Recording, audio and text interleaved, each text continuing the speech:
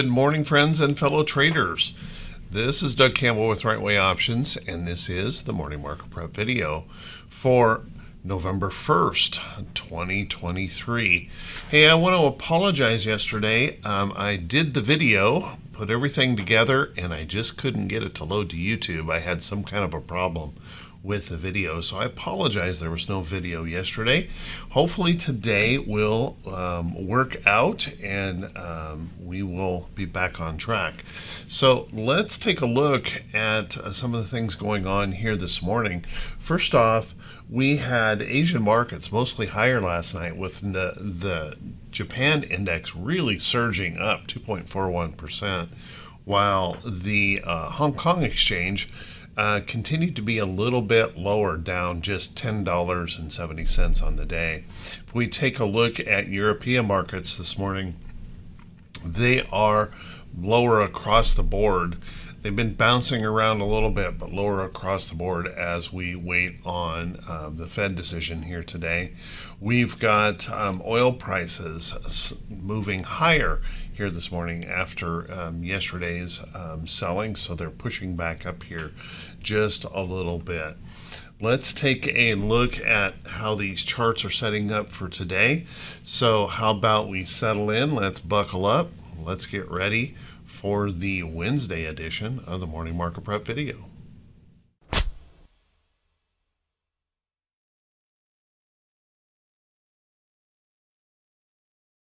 Good morning once again, everyone, and thank you so much for being here. I do truly appreciate it.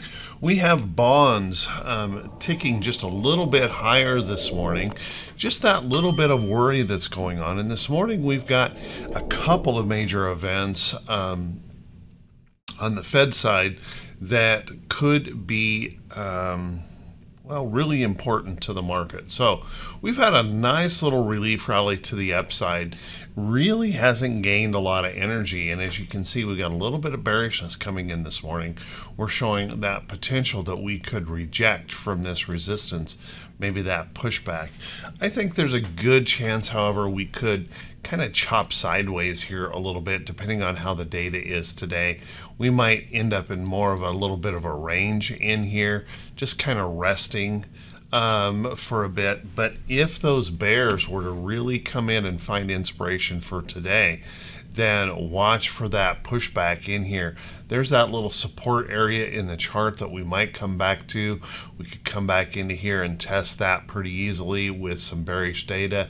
Notice that we have another little level over here that we could possibly swing down into on that market. And if it gets really bearish, of course, we're back down here testing the bottom, which would be setting up that potential double bottom if it can hold. If the bulls find inspiration today in the data, well, let's look to see if we can break this resistance. We broke it yesterday, but as of this morning, unable to hold it. So watch that carefully in here. If we get enough good data in here today, maybe we can push this back up here and maybe even start stretching up to test this resistance in the chart. So keep an eye on that in the diamonds. Now, technically, very, very bearish situation here. You can see yesterday we popped up through that 8 exponential moving average, that black line, just by the close of the day. And as you can see, our other moving averages are not in good shape. We've got, as you can see, we've got our 30 EMA crossing down through, our 34 EMA crossing down the 500-day moving average. And maybe tomorrow, by the end of this week for sure, we're going to have the 50-day moving average crossing down over the 200. So pretty bearish overall here in the markets. This right now, we have to look at this as just relief rally only. We cannot look at this as we're just ready to zoom right back to the highs. Let's take a look at our SPY. SPY also quite bearish here in the market, but we did rally up and test this resistance, and you can see this morning we're getting a little bit of a rejection for that. So if the bears were to continue to find inspiration here today, then a pushback into this area, we might catch a little bit of price support in this congestion area here of the SPY if they start to push back. But if that doesn't hold, then don't be too surprised if we're back down here testing these lows. We just haven't had a whole lot of momentum or enthusiasm to the upside, and I'll show you that here in just a moment.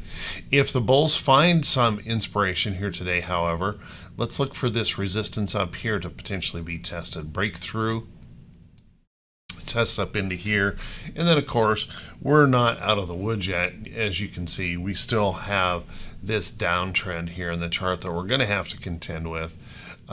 So just be kind of prepared. As we continue this rally back up, we could find quite a few places in here that we could resist the market going up. Keeping in mind that we rallied back up to our 500-day moving average. Notice we've got the 500, the 8 exponential right in there. So we're still well below our 200-day moving average. But if we can rally back to this next area in the chart, if we can push through there, then we'll be up there pretty close to that 200-day. You'll want to watch all of our moving averages are coming down pretty quickly, and we will likely create a zone of resistance right in this area here. So watch carefully for that. If we take a look at our QQQ, it's been the strongest of the indexes and continues to be the strongest of the indexes, as you can see, trying to hold some price support right through here in the chart. It's the only stock here recently that didn't make that new low or index, and you can see we're pressing back up here into the downtrend here. Now Hong Kong again was a little bit weak. Again, that's showing us that little bit of concern for our big techs struggling just a little bit. AMD didn't do a great job yesterday, and you can see that we're showing a little bit of bearishness here this morning in the chart. Now, if the bears continue that push, well, I would look for a push back down. Maybe we can retest this low here, and if that were to fail, probably coming back down into here. If the bulls find inspiration today, then, well, it's fairly easy to see. We've got all of this resistance up here in the chart. It's fairly significant. We would break this kind of sharp downtrend that we've been in if we do that, and we might be up here testing this major resistance area of the chart. So keep a close eye on that as the day progresses. We've got a lot of work here to do to get bullish, and if we look at our moving averages here, you can see we've got a fairly significant resistance right in there, and we're still below our 8 exponential moving average. Notice our 34 starting to come down pretty quickly. 34 exponential, the 20-day coming down. We've got a zone of resistance that's being created, but it's right up here at the moment that we'll want to be watching for. If we do get some big extension to the upside, right in that area, we'll want to be watching fairly closely. If we continue to see more selling, there is that possibility if we break these lows that we're going to be down here testing that 200-day moving average. This is the only index that has not done that so far. And then if we take a look at our IWM, still very, very weak. Got a nice little bump yesterday, but it just wasn't enough to inspire much buying, and you can see just kind of resting on this price support. And if that price support were to fail to the bearish side, well, you can see the next level down here, and that would be a fairly significant pushback. We're looking at 158 in the chart for that next level. The Russell, if the sellers come in. If the buyers come in, well, then let's start looking through here and see if we can break some of this little resistance area that we've got going in this consolidation. See if we can pop through that and maybe push a little bit higher up toward the downtrend to find some resistance in there. Breaking through there, of course, we would be up into this next resistance level of the chart. Not saying it's possible, I'm just saying right now we're just showing such a lack of enthusiasm. It's hard to envision with the data that we've got coming over the next couple of days, unless that data just sparks a lot of bullishness, we're not looking too good here overall. Now, our IWM, I continue to say this, it's absolutely awful. Our rally yesterday, the best we could do is come up there and take a look at the 8 exponential moving averages, and couldn't break through. All of our other moving averages are on the wrong side of each other. 500 above, 250, 34, 20. We're on the wrong side of the world here on the Russell, and the weakest of the indexes by far. Let's take a look at our VIX here quickly. Our VIX did pull back yesterday with this the thought that there was no fear here in the market, but there may still be some fear. It kind of depends on the data. Pushing back down to test some price support and trend. We did break through those just ever so slightly. This morning, with the selling we're seeing here in the pre-market, we could easily pop right back up. That could serve as a test of this support and trend. And if we start to see those sellers come back in, that's where some real issues could begin to happen in the market. So watch that carefully and be prepared in case that were to occur. If the bulls continue to find inspiration, then what we want to do is we want to see this break confidently, start easing some of that pressure here in the market, pushing down to test some support areas, and then possibly even coming just a little bit lower. Let's take a look at our T2122. Now the T2122 did get a nice little lift yesterday, pushing us back up here. We're at 38.60, so we still got quite a ways to go just to make it halfway up in T2122. We've just been having a real failure of enthusiasm here, momentum to move back to the upside. Now, if the bulls find inspiration today, we certainly have plenty of upside opportunity, but we also have to recognize that possibility. If the bears pick up on some inspiration here today, like we're showing in the pre-market, then we have opened a very big potential to swing back to the downside. So be kind of careful here in the market. I think anything is possible today with the data that we have coming.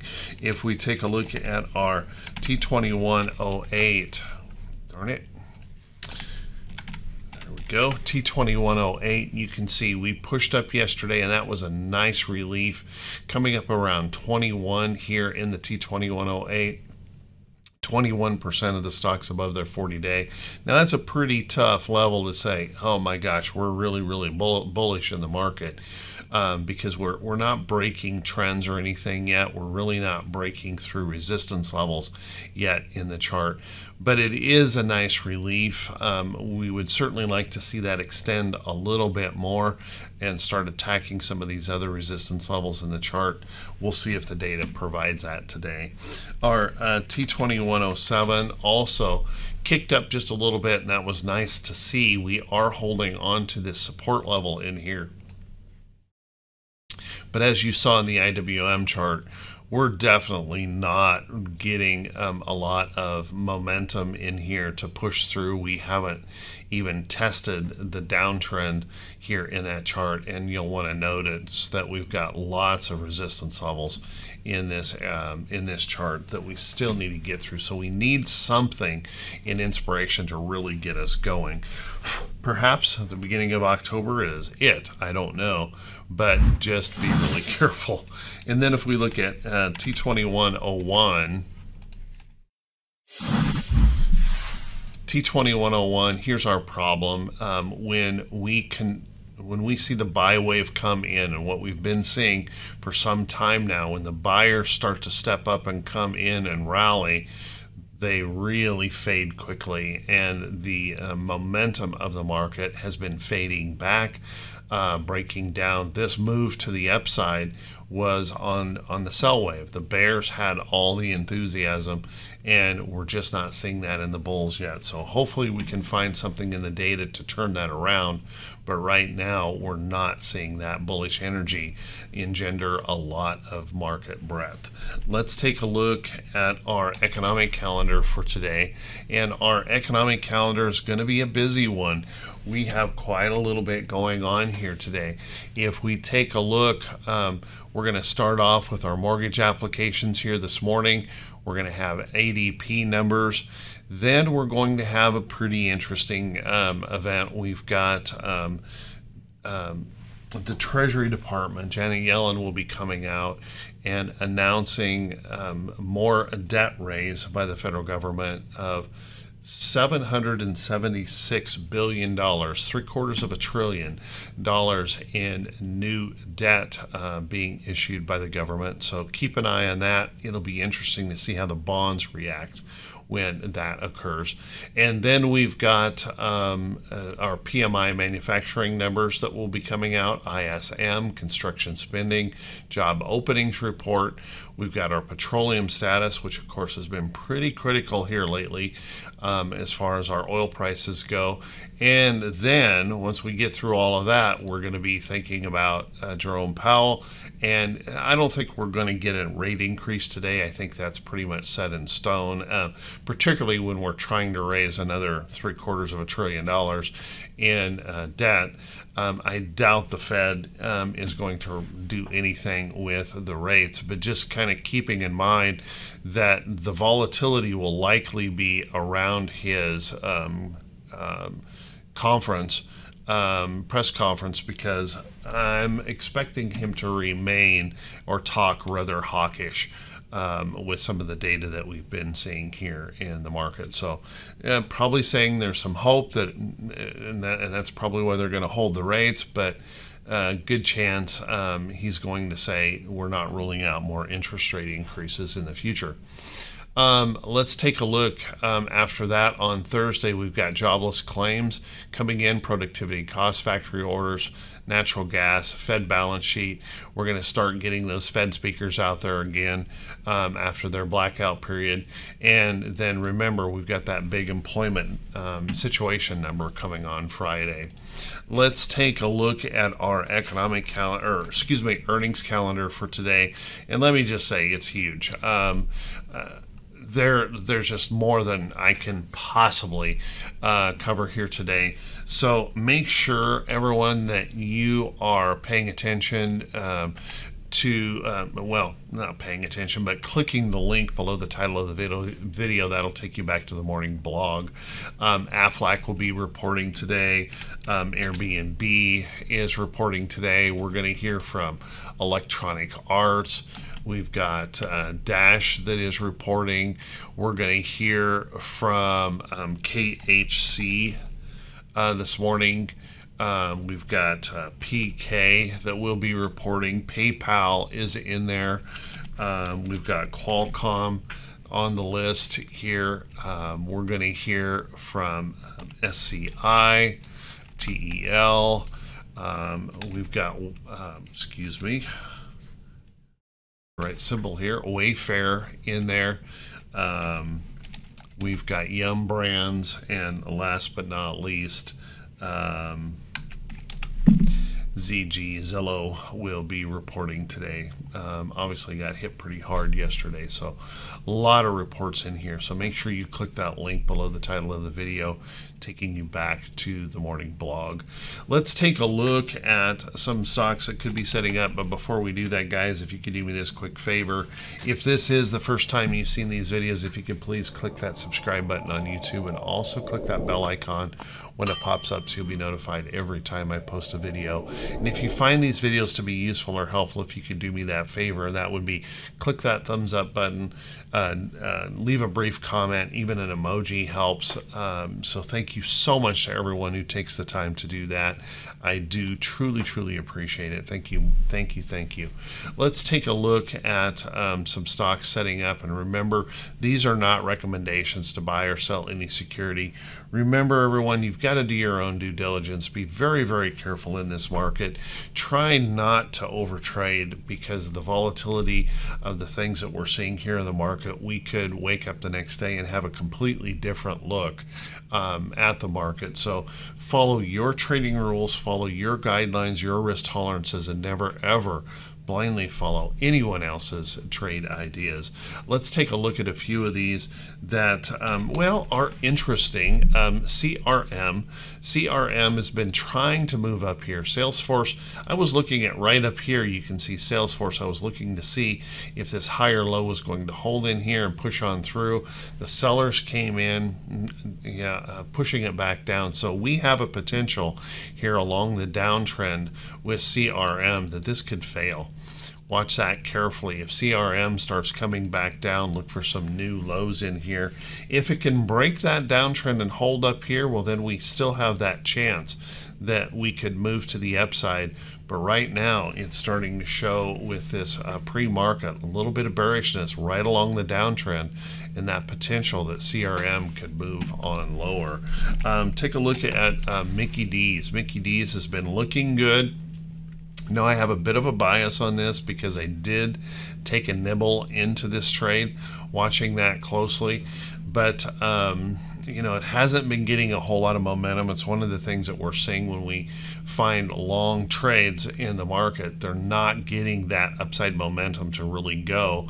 But here in Mickey D's, you can see as we continue to consolidate in here, it's moving toward that earnings report at the end of January. So we're past this season, or this quarter's earnings season on this. So perhaps we could get that little bit of a lift in here, continue to rally up if things are starting to improve in the economy. Just don't look for that to move really quickly. Let's take a look at some of the miners out here. Now, GDXJ had a pretty rough sell off yesterday, and I talked about this in the morning prep video yesterday that didn't get out, but the possibility that we could be creating this inverted head and shoulders pattern in the chart. So although we did have this selling in here on the junior miners, watch carefully in here. If we were to bounce back up, and what could cause that? Well, one of the things that could cause that is seeing those bond yields going back up like they are this morning. That possibility of some major fear in the market coming in.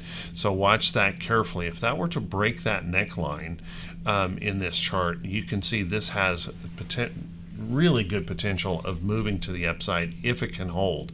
If it can't, then we're probably looking at a failure of this price support and more pullback. GDX is another one that I would be keeping an eye on here.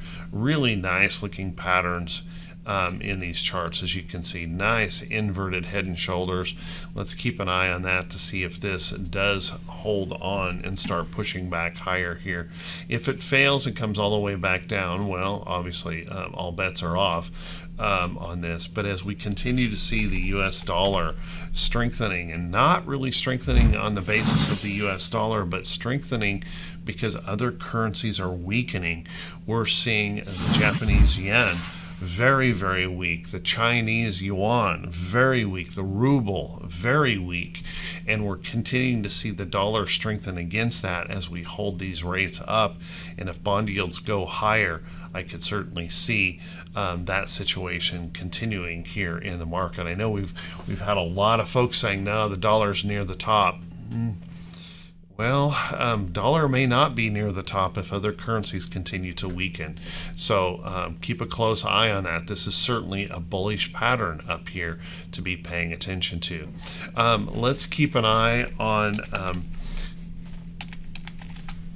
coal. I was looking at coal for that upside move, BTU, and we went through our earnings report here and just really didn't find any love at all. And as you can see, popped up here, hitting some resistance in the chart, now selling off. So look for that next lower high here in the chart. I don't know that I would want to chase that, but if we rally here again, look for that failure along the downtrend in BTU. Not looking so good overall. When we look at some of our big techs out here, boy, we've had some pretty rough situations here to be paying attention to. Take a look at NVIDIA. NVIDIA yesterday broke down below this major support area, ended up hammering at the end of the day, saying we want to try and come back up, but I would watch that carefully. We're really beginning to build a little bit of downside momentum here in NVIDIA. So watch that carefully. This could easily slip lower in that chart. And then that's going to be pretty tough. When we see the Magnificent Seven not performing, it's going to be really tough for the overall market to come up. So be kind of cognizant of that. And then remember, we've got Apple coming up tomorrow, and Apple has been dancing around the support area here in the chart. I think anything is possible here on Apple, trying to hold into this area of support, but just realizing that tomorrow's decision after the bell could either send us sharply higher or sharply lower on Apple. Your guess is as good as mine on that, so be kind of careful there. I've been watching Intel here. Intel did stretch back above this little bit of a downtrend here in the chart. We've got this massive top up here. The question with Intel, is it going to prove to hold above this downtrend break, or even break through that resistance and then prove to hold? Or is this going to be the next area, the next disappointment, where Intel fails and fades back lower? Again, your guess is as good as mine. Watch that closely in the chart. So there's a few things for you to look at today. I got to tell you, it's a messy market and it is a dangerous market. So make sure you're planning your risk carefully. Make sure you're planning at all. Don't be rushing in as a gunslinger shooting from the hip in this market, because good chance the market will shoot back at you. Let's have a great day. I want to wish everyone all the best in their trading, and I'll see you right back here bright and early Thursday morning. Wish you all the very, very best. Take care.